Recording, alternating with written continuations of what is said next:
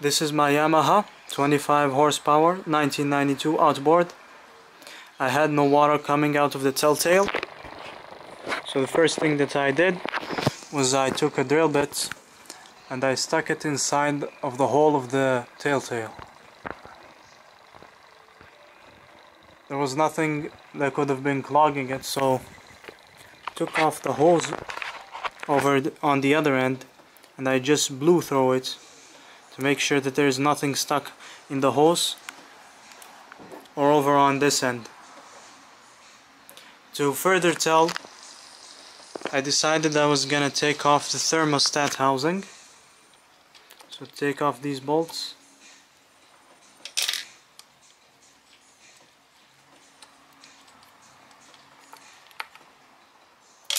The housing itself. And then the thermostat. And then I took a hose. I stuck it inside of here.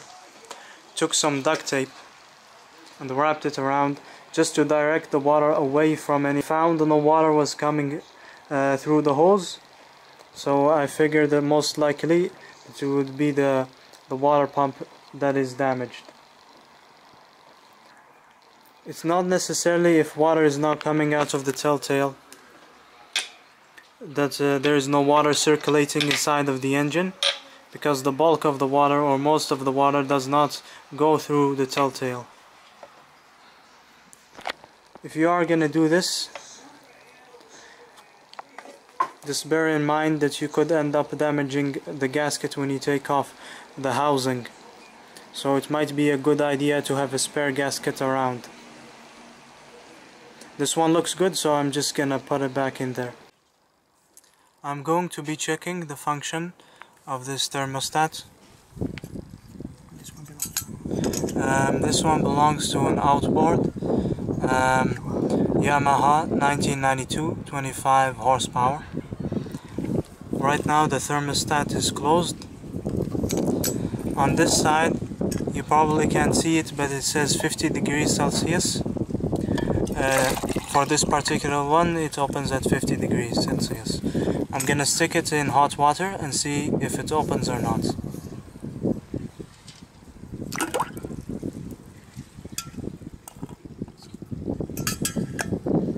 I'm using a candy thermometer and I'm gonna wait.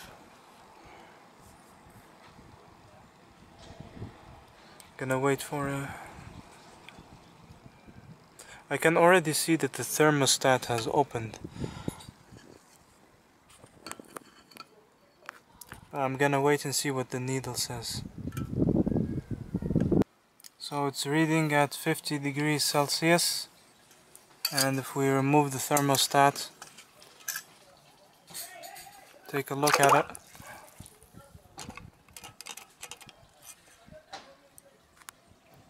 You can see that it has now opened. It has an expanding material inside of it. When it heats up, it expands and pushes this out, letting water flow inside of your outboard or whatever it is being used for. Today we're gonna show you how to remove the lower unit on this 25 horsepower Yamaha 1992. The first thing that I'm gonna do is I'm gonna make sure that it is in reverse. The reason for that I'm gonna show you in a second. There are two nuts here. We need to undo one of them. We're gonna hold this one here and undo this in order to separate these two pieces of the linkage. There are also there are 4 bolts, 1, 2 and 2 on the other side. On this outboard it uses a 12 millimeter. I've already undone this a little bit.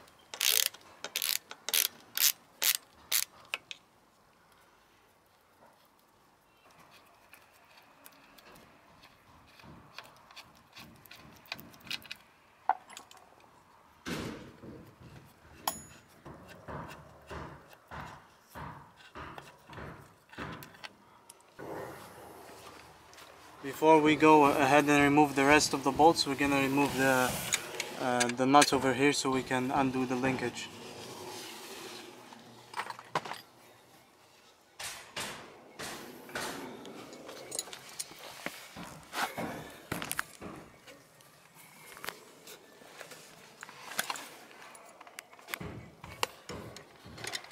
You need to remove this as well, just pop it out of place. I'm using 210s. Just unwind it.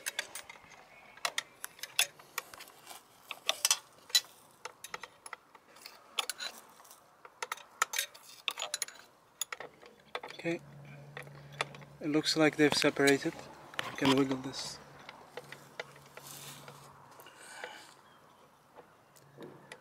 I can keep undoing it, but I know that it is separated just by feel.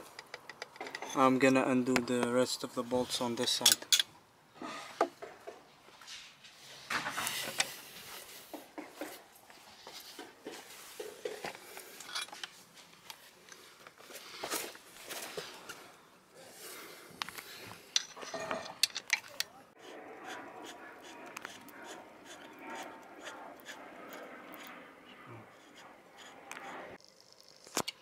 I'm gonna make sure to hold it while removing the last remaining bolt.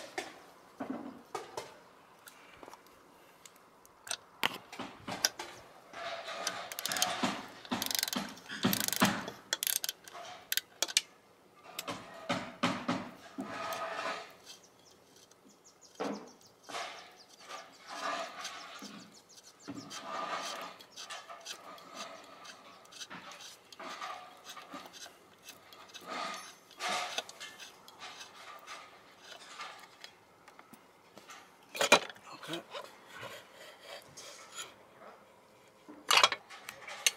And there you have it. I'm just gonna change the impeller on this. And that's in this video I'm gonna be showing you how to check the water pump on the lower unit of an outboard, and I'm also gonna be showing you how to replace the impeller on 1992 Yamaha 25 horsepower. But first I want to show you what a working water pump looks like. I'm using the lower unit of a Suzuki 8 horsepower. I am using a 12-point socket, 7/16. I've managed to get it into the splines, it seems to fit well. And I'm using my impact gun. I couldn't find the right size drill to fit the shaft. So make sure the water is almost all the way up close to the water pump, and then I'll press it.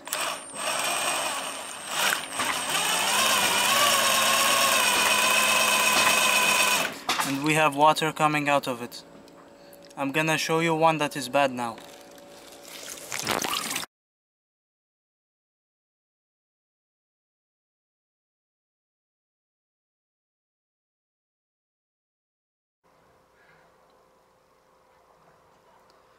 So I'm gonna need to open up 4 bolts. I'm gonna knock it loose with a size 10 wrench.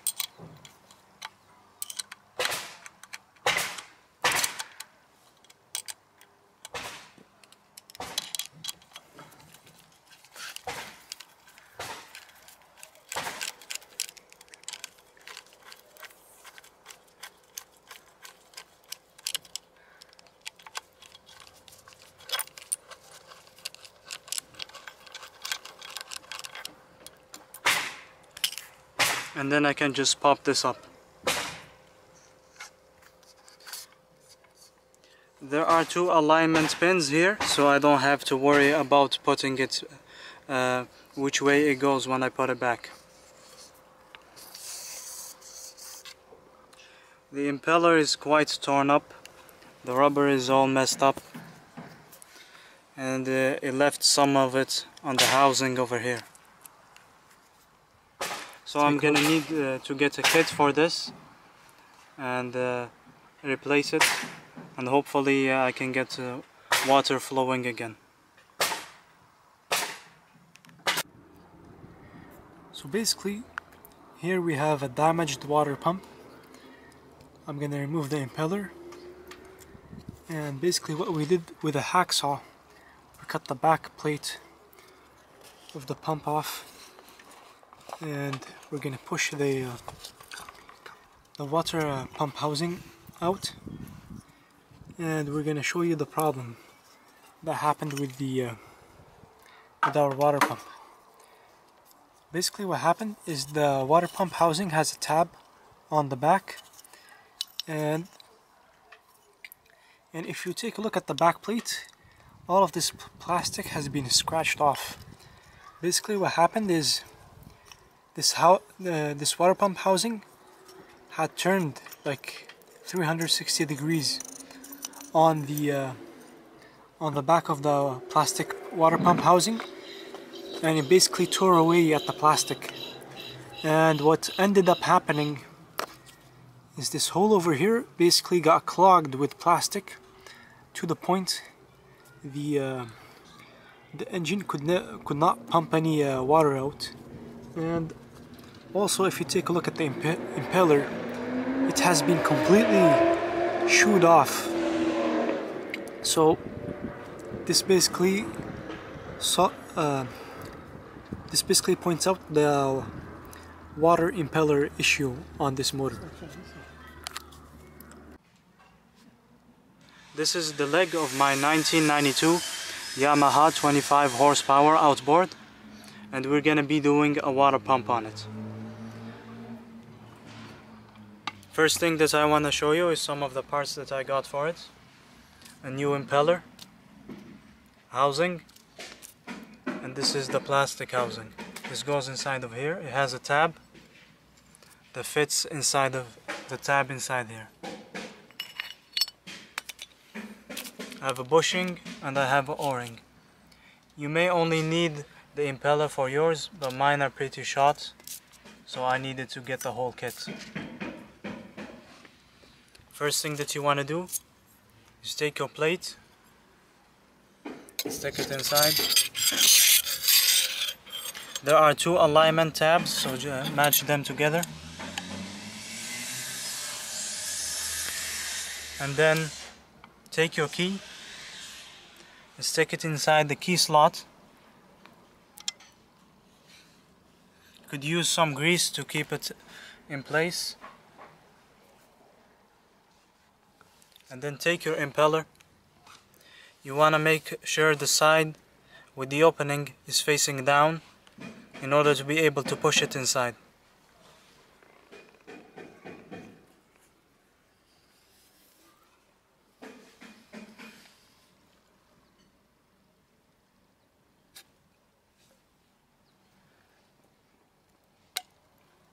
There we go.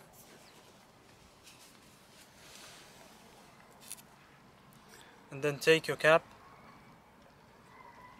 and then just stick it inside.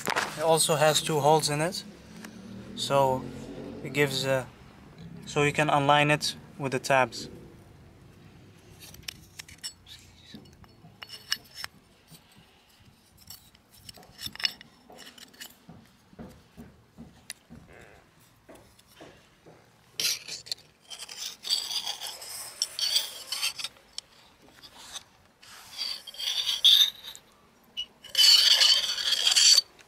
Oh, make sure you put the o-ring first.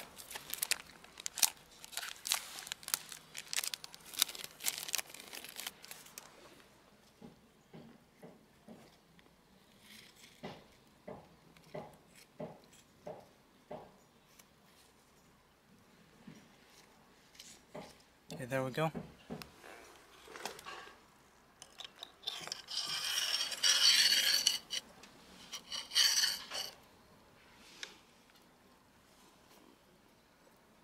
Turn the shaft clockwise and push the cap down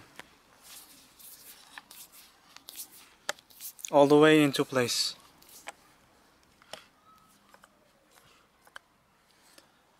I'm gonna take my bushing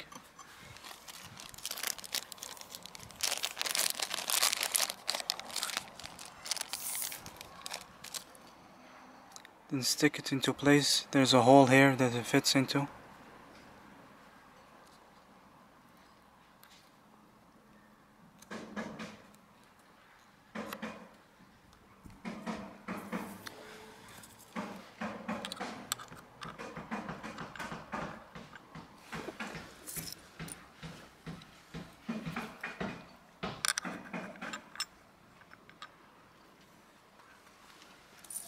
There are 4 bolts.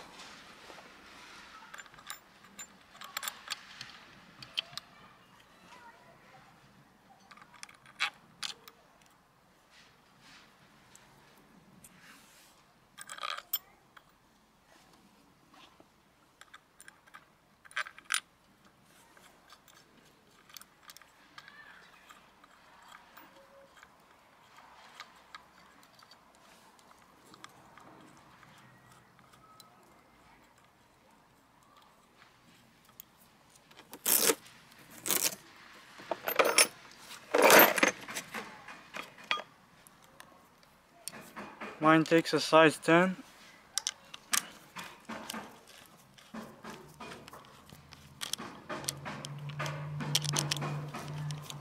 I'm gonna tighten diagonally.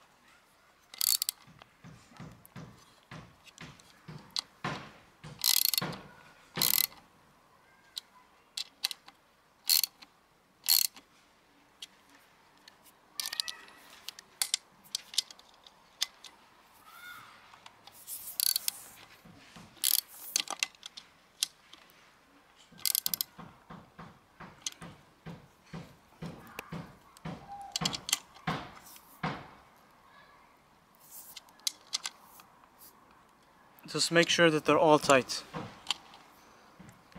And that concludes the installation.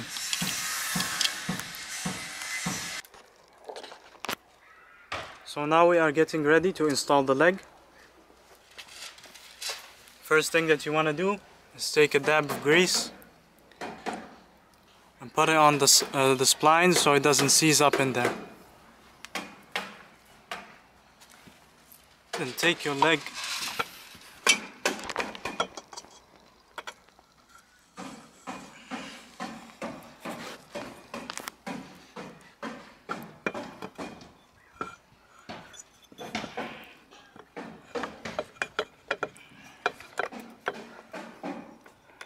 make sure it aligns in here.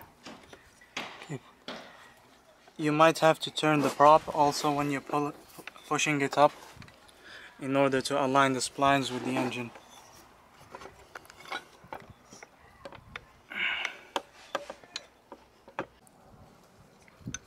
I'm just gonna get it started in there before I tighten the leg bolts.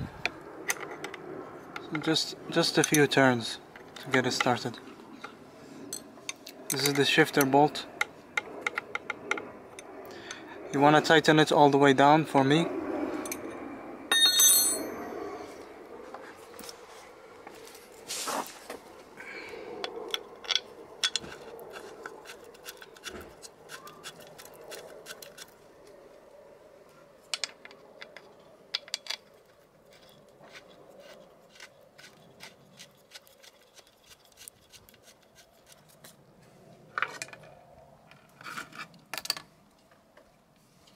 This takes a 12.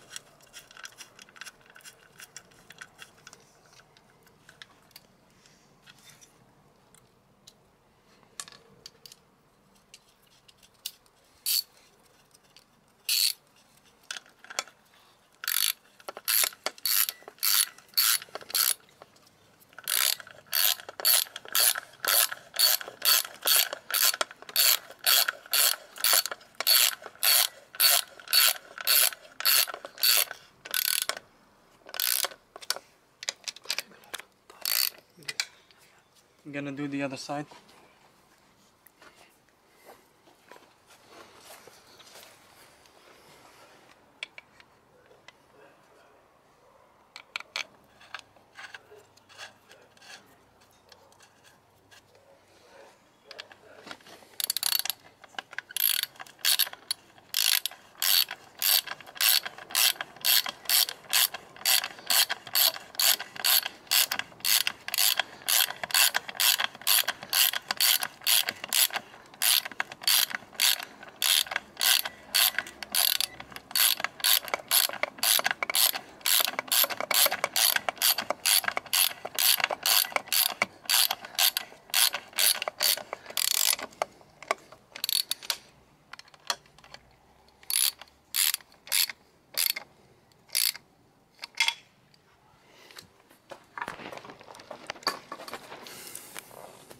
I'm gonna tighten them diagonally. Okay, finally, just tighten this back into place until it hits against this nut here, and then install this back into place. After you're done that, you'll be done. Thank you for watching the video. Have a good day. Another thing you guys might find helpful is that on the same motor, the shifter linkage, basically the shifter linkage plastic piece broke. So the shifter linkage plastic piece basically has like this steel rod that basically threads in, and what happens with these plastic shifter linkages, they basically break off when you try to shift the motor. So if that ever happens to you, you can take a pair of pliers, you can wedge it against the motor, and you can shift the gears like that. So it's just for informational purposes. You can also shift it from frontward to neutral by clamping a pair of pliers and basically pushing it in.